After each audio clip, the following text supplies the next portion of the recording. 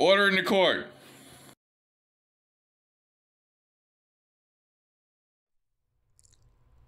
I am doing a verdict watch, and this is out of Milwaukee, Wisconsin.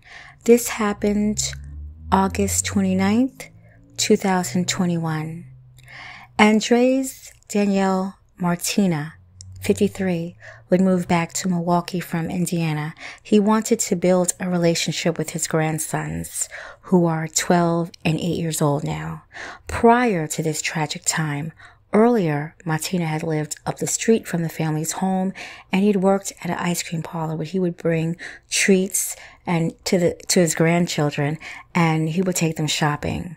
The boys would spend the night with their grandfather on this unfortunate day, and he was supposed to be taking them shopping the following day for school clothes. In the middle of the night, Martina had awakened and found that his wallet was open, and he thought that money had been stolen out of his wallet, and he thought, of course, his grandsons were the culprit. He began assaulting both of his grandsons simultaneously. Then his rage would only turn to the 12-year-old, Andre R. Smith II. He would beat him with a mallet, a sledgehammer, 2 belts, a coat rack, a wooden cane over and over again.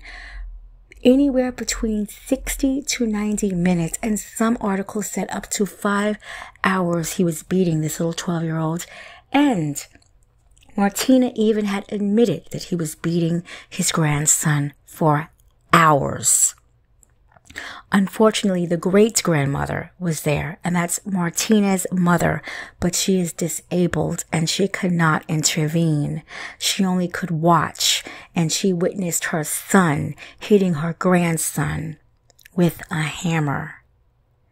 Andre tried to escape several times from his grandfather's grasp, even locking himself in the bathroom, which Martinez picked the lock to the bathroom and was able to drag him back out and continue this vicious beating.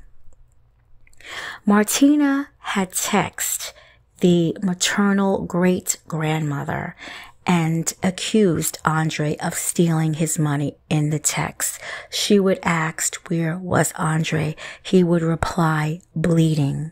The grandmother went to the house along with her daughter, that's Andre's biological mother, and the mother's boyfriend. So these 3 would arrive to the home.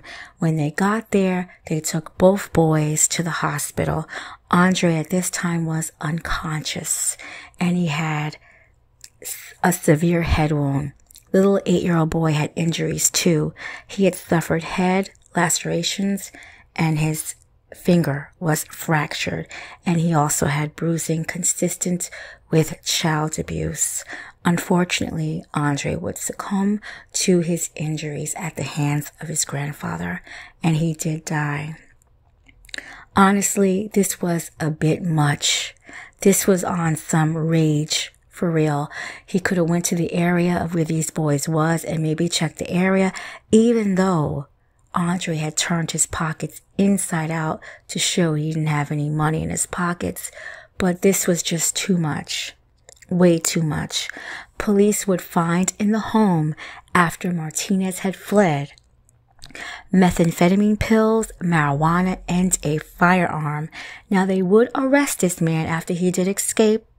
They finally found him. They arrested him on Monday. He has a $750,000 cash bond. Martina remains under the highest supervision, GPS monitoring, and 24-hour curfew with no exceptions if he makes bail. He also cannot contact any family members under 18 years old. He can't even contact them just to say he's sorry for what happens. If he did, that is going to be additional charges that will concur on his already charges. His biological daughter, Nikita Martina, said, quote, "I was going to give you a chance, man. I warned you. I begged you to stay away from my kids. Andre didn't deserve what you did to them," unquote. Now, I did read in another article somewhat that same quote, but she did add that she hated her father now, and she is kind of believing that she did not give permission for her sons to be over there. And she did not know that her sons was over there, because obviously if she says, I've warned you and I begged you to stay away from my kids, then obviously she didn't know that her babies were over there. And, she did not have a great upbringing with her own father. So I guess she was being very protective over her own sons. And we see why. The maternal grandmother, Aisha McCoy, that's Andre's grandmother, and the legal guardian, that's what it said in one of these articles. She would say to the Journal Sentinel that Andre had a rough childhood and upbringing, and he had been seeing a crisis therapist for the last year, and he was showing progress. He was gradually getting back to being a kid.